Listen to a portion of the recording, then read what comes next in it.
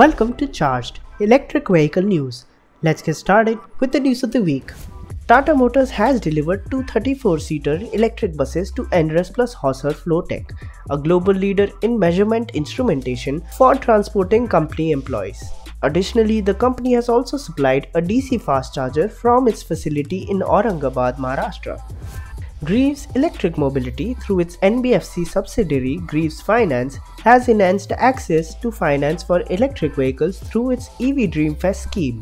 Aimed at accelerating EV adoption in India, the Dreamfest scheme offers instant loan disbursement, low interest rates, quick and straightforward financing choices with low-cost EMIs and access to affordable financing options.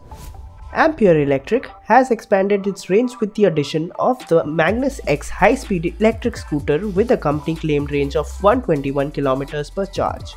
The Magnus X comes with an easily detachable, lightweight and portable advanced lithium-ion battery suited for a 5 amp socket charge point.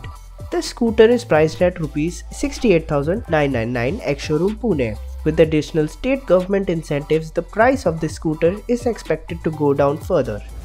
Dow EV Tech India has opened pre-bookings at Rs 999 for its newest Model 703 scooter in India. The pre-booking offer is limited and is valid only for the first 25,000 pre-bookings. The manufacturer claims that the Model 703 has a range of 100 km and it can do a top speed of 70 km per hour. The electric scooter costs Rs 78,999 ex-showroom Delhi after FAME 2 subsidy.